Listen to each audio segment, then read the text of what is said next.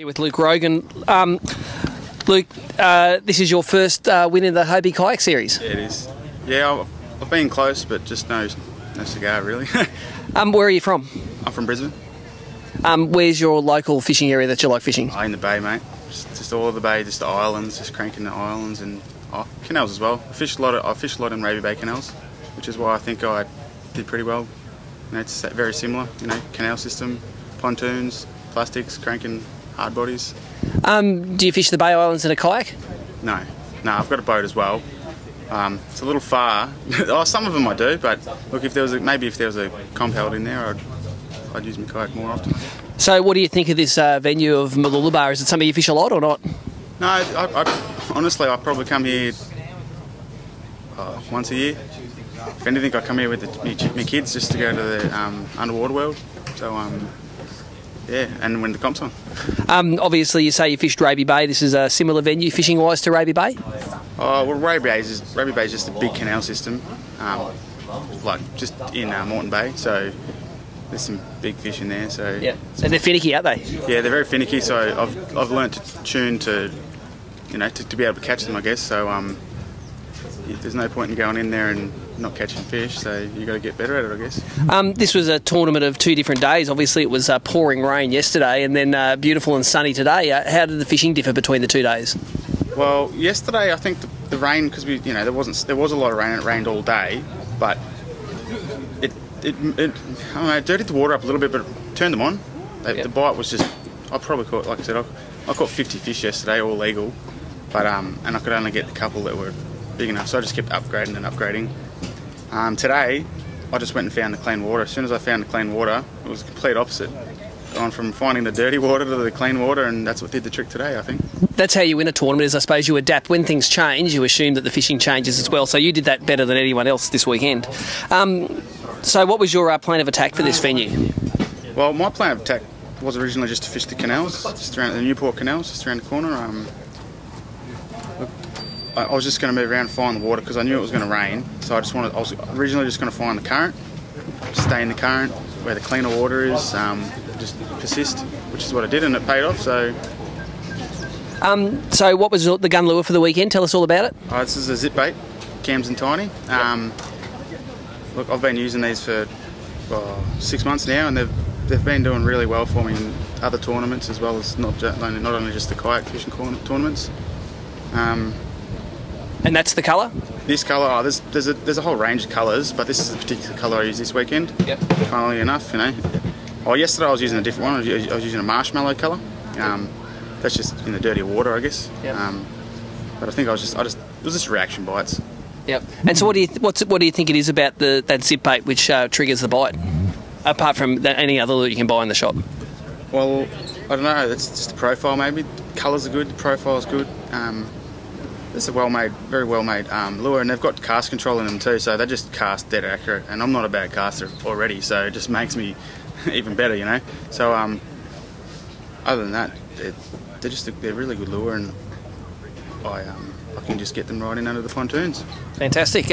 What about the rest of the outfit you were using? I see you using a Loomis rod and a Steez reel there. Just run us through the outfit. Yep. Yeah, I've got a 2508 Steez reel with 6-pound straight through on it. I'm just trying to think that it's a Unitica silver thread, 6-pound. Yep. That's just been my go-to straight through lately. Yep. And I've got a G Loomis GLXR. It's a drop shot. I'm not sure what weight this one is. It looks like it's caught plenty of fish. Yeah, this is my 48. I've actually had this rod for about 10 years, and I even went out and spent more than the rod was worth on the guide. So it's a good rod. But as you can see from yesterday, the water just got in there and. Yep. 6 pounds quite heavy for people fishing straight through. It's not hard to cast? No, well, with any other lure, yeah, but the cast control on them is awesome, mate. Yep. You just cast like little bullets. Exactly, just like little bullets that are dead accurate, and you just get them where you want, I guess. And I've gone straight to 6 pound because I was using 2 pound, and the 3 pound, 4 pound, 5 pound even, you know, and I was just losing way too many big fish. Like, yep. In the last 6 months, I've been probably getting. Look the fish I got yesterday and the fish I got today. I can't really. You're landing the big fish now. Exactly, and everybody's telling me that they dropped them and busted off, and I'm like, well, I caught everything I hooked, except for yesterday on 2 pound. but I'm not going to talk about that. Can you break down the specific retrieve for that lure? Well, it's just a slow wind, really. Just rod tip right in hard against the pontoon as close as I can get it, and just slow wind it out. Yep. What happens when you get a bite? I just pause it, and then keep twitching. And as I twitch, they usually, like I said, you make them aggressive, and they just eat it. Sometimes I'll get it right out to the edge, and it'll come out a metre, and I'll be like, oh, there's a fish, and I'll just pause it there, and I'll just eat it. Yep. Straight off the... So does that lure suspend in? Yeah, it does suspend. So that's what happens, you know. So it'll come out from underneath the pontoon, and it'll just suspend there. So I'll just pause it there before I pull it away to cast again, and probably 70% of the time, the fish will eat it while it's just sitting there pausing, like, you know, just out from the pontoon. So. How does it feel to have qualified for the grand final? You said you've got a bit of a clash of trips there. Yeah, I do. I'm going to have to talk to my mates and see if I can get out of I've got a weeper trip coming up. Do every year. Made it to the grand final last year too, but I couldn't go because of the weeper trip. So I probably should have, because it's my old stomping grounds. So. Yeah, you got experience in WA? Oh no, well I'm from Melbourne originally, so you know. Blackberry. And it's canals. Mandurah's got a lot of canals there. Yeah, I know. But I've never been there, and it's one of them things, you know, like bream fishing. You'd never really hear much about WA, but it'll be different, I guess. Oh, yeah. No, there's some big ones over there, don't you worry. Oh yeah. Oh, hopefully. Yeah, congratulations on winning your first event. You got a good payday, nice prize pack, and must have been good to prevail in such difficult conditions. Yeah, it was. Well, I picked up on Friday afternoon. I picked up my new kayak because I cracked my old one from Mel. Look, he looked after me. What can I say? Came with mojo. So Tyson, so close yet so far. At this final weigh-in, you thought that you might have had enough to beat it, and you fell how many grams short? 5 grams. 5 grams is 1 teaspoonful of water, you know that? So maybe if you walk faster between the bump tub and the scales, you might have gone over.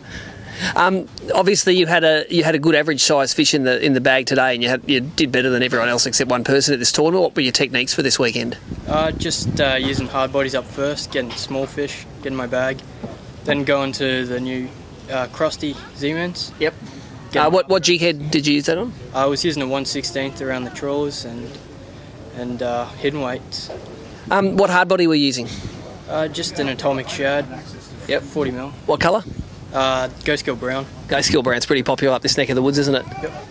What sort of outfit did you fish the crusties on? That's obviously a bait which I think is not released on the market yet. Not yet, no. Yeah, so they go all right? Yeah, really good.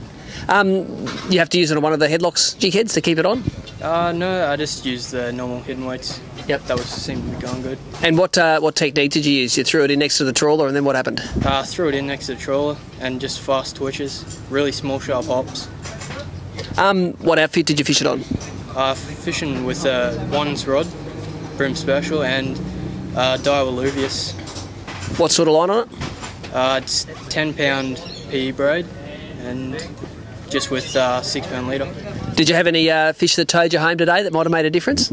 Yeah, had one at the end on the end trawler and hooked it. It's gone under the boat, and boat wakes just came over and stuffed it for me. Really? So it's probably only like $1,000 fish. It's all right. Yeah. Qualified for the grand final. You going to head across? Yeah, I'll head across. In the arena that the fishing for the grand final, there are some canals over there. You go all right in a canal, wouldn't you, being a Queensland guy? Yeah, I'm not sure. Hopefully. Have you caught black bream before? No, never. Really? They're just like a yellowfin, except you've just got to pause your lure a bit more. But I caught triple donut in last year's grand final, so don't listen to me. And any sponsors you'd like to thank? Yeah, TTs especially. They help out heaps, and just Sun State Hobie, just for running. Very good. All right, well done, and we'll see you at the grand final.